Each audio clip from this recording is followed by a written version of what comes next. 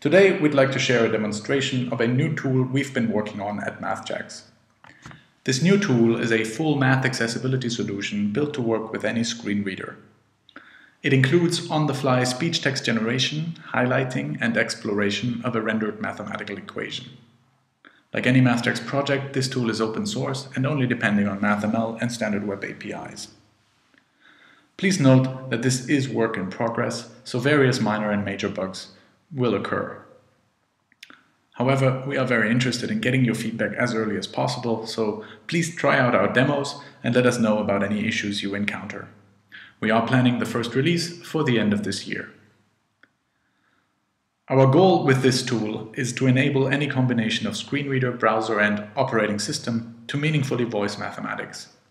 Of course, that is a very challenging goal and we have not yet achieved it.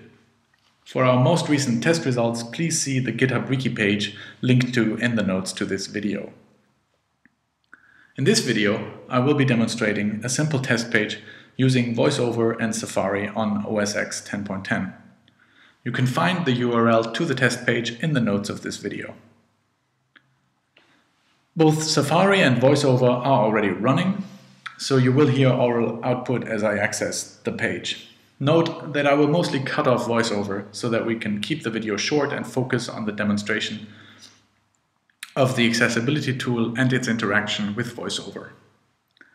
Let's get started. Safari. This simple test page consists of a section with options of the tool, which I will not get into, but please play around with. There is a simple text area where you can input text code that gets rendered and voiced. And finally, there are a couple of pre-configured examples that you can choose from to compare rendering across systems. Finally, there is a dedicated output area at the end of the page. So let's refresh the page to see that we're actually live. Reload page.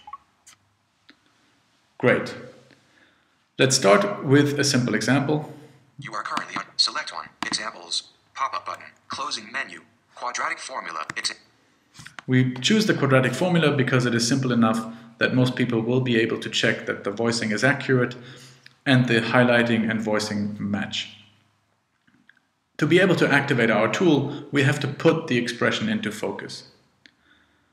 Since MathJax puts its output in the tab order, we can simply use the tab key to focus on it, but you can also click on it. Given the structure of the page, we have to tab 3 times. Keep button. Typeset button. Group.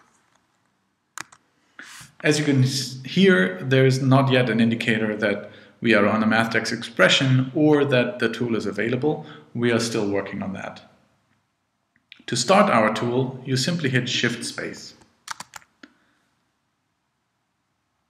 You might see that the expression has been highlighted, indicating that the tool is active. And in this test page, we are injecting the speech text into the page as well. That's simply for debugging purposes, so that we don't have to switch around screen readers all the time. However, you will also note a first bug. While the same text string is being injected into an ARIA Live region, VoiceOver is not picking up on it in this initial speech string. We are working on that. To explore an expression, we use the arrow keys. Up and down takes us through different levels of the expression. Right and left allows us to navigate an individual level.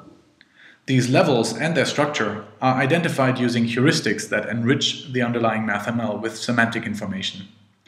This allows us to meaningfully explore and voice the sub-expressions. So let's explore this. Since most screen readers help navigate a page, we have to disable their own methodology. In VoiceOver's case, this means keeping the Control, Shift, and Command key pressed while using the arrow keys. Since we are at the top level of an expression, we can only navigate down to the lower level, to the first level. So let's hit the down key while pressing Shift, Control, Command. X. Great, you can hear the X being voiced and highlighted. Since we just went a level lower, we are at the leftmost position and we can only explore to the right. So let's go right. Equals. And right again. Start fraction negative b plus or minus start root b squared minus 4ac n root over 2n fraction. Great. If we hit right again, you will notice that nothing has happened. And that's because we're still working on an oral indicator that you have reached the edge of an individual level. Now, that last expression was still a mouthful, so let's dive a little deeper to explore it further. Negative b plus or minus start root b squared minus 4ac n root. Great. And let's try to see the other side of the fraction. 2a. Great. So as you can see, we can explore sub-expressions and get the correct highlighting and voicing. Let's explore this individual piece a little further, because visually it is usually easy to identify whether 2a means 2 times a or is an individual identifier. But this isn't so easy when you are orally exploring such an expression. So let's hit down. 2 times a. Great. So you heard that there is actually a times inserted in between. It's an invisible times, which is why it doesn't occur in the visual rendering. This is another example of the kind of information we are generating with the semantic enrichment. Of course, we can now go back up 2a. And back up further. Start fraction negative b plus or application. And explore the expression. Safari.